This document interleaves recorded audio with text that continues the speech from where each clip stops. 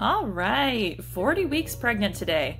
I know that I have to stay busy, otherwise I will drive myself nuts wondering when the baby's gonna come.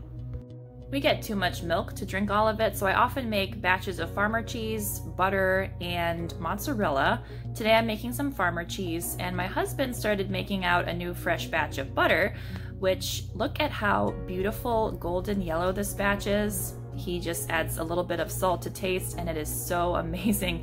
You can't really compare it to the stuff at the store. I also made some yogurt, and I didn't love the texture and consistency of this batch, but it still tasted all right. I also got a few jars of cottage cheese going, so those will just ferment for a couple days. The big project for this day was the school cabinet. It was a disaster, but that's okay. I keep school stuff for the kids plus craft supplies in here, so it gets out of control quickly with the kids going in and out of the cabinet so constantly.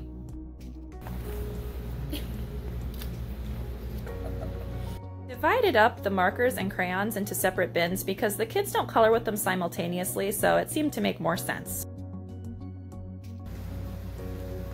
Gallet! That's dog food.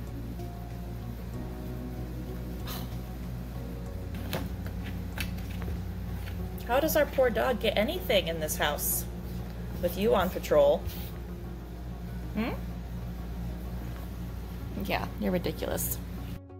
Why is it that cats feel completely entitled to any space that you have cleared out moments before? No! Don't wreck my progress!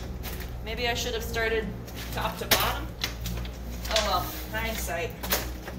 Next time. Okay, got all this done. Decided the kids' stuff would be low and the very top shelf is my stuff.